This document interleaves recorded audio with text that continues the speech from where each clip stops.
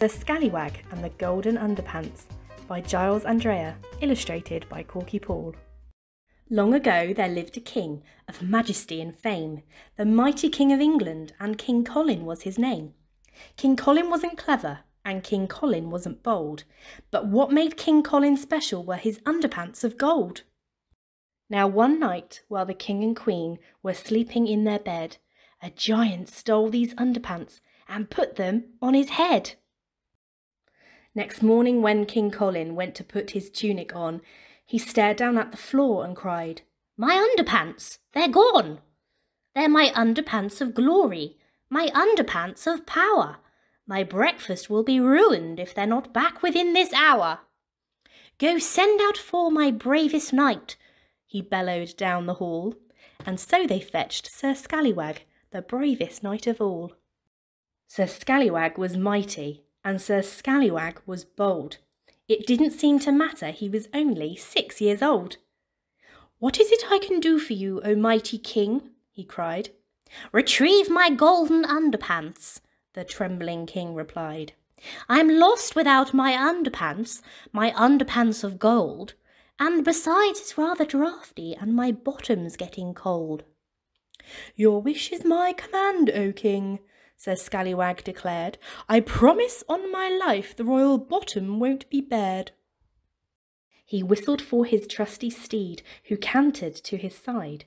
"Come, Doofus," said Sir Scallywag, "we're going for a ride." They galloped over mountains and they rode through forest green, but alas, the golden underpants were nowhere to be seen. "Disaster!" cried Sir Scallywag. "What will King Colin do? He'll probably chop my head off and then flush it down the loo." So he rode back to the castle in a state of dread and fear. But just then, on the horizon, something started to appear. A giant on a jet-black horse came riding brave and bold, and there upon his helmet shone the underpants of gold. "I've come to take this kingdom," the wicked giant said, "and no one can defeat me with these pants upon my head. And when I've beaten every knight, which won't take too much time, I'm going to storm the castle and this land will all be mine." "Oh, will it?" cried Sir Scallywag. "Well, let's just wait and see, for you won't defeat this kingdom without first defeating me." The giant roared with laughter. "But you're just a little boy. I could kill you in an instant. I could break you like a toy." "Just try it," said Sir Scallywag, while lowering his lance. "Let's show him what we're made of. Come on, Doofus, boy, advance."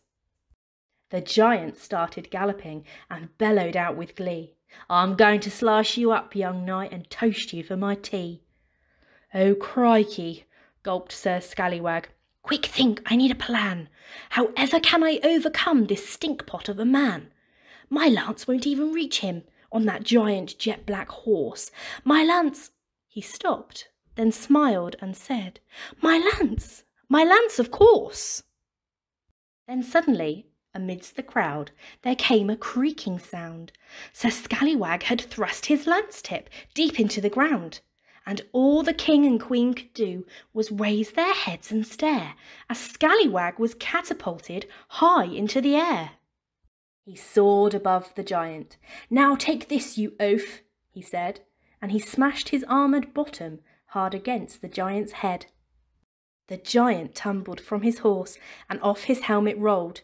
He scrabbled through the dirt to grab the underpants of gold. Sir Scallywag had got there first and shouted through the cheers, "Just leave them there, you numpty, or I'll chop off both your ears." Sir Scallywag then raised the pants to show that he had won. They glittered and they sparkled in the brilliant evening sun. "Oh no," the giant sobbed and wailed. "I'm scared. I want my mum." And crying like a baby, he began to suck his thumb. "Oh, thank you, brave Sir Scallywag," rejoiced the king and queen. "You're the bravest little fellow that this kingdom's ever seen. No other knight we've ever known has shown such splendid form. Then the king sat down for breakfast, and his eggs were still just warm. So boys and girls, remember this: although you may be small, have courage, and you too can be the bravest knight of all.